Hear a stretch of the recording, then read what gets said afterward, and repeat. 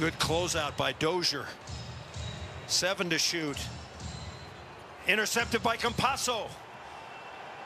Between the legs, Morris scores. And lost the handle in traffic. Halliburton with the steal. Right to Campazzo.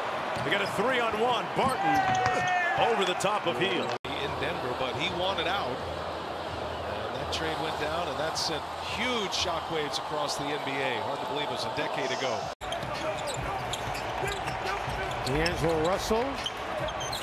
Oh man, Campazzo saw that coming. Then behind the back, he gets it off for Morris.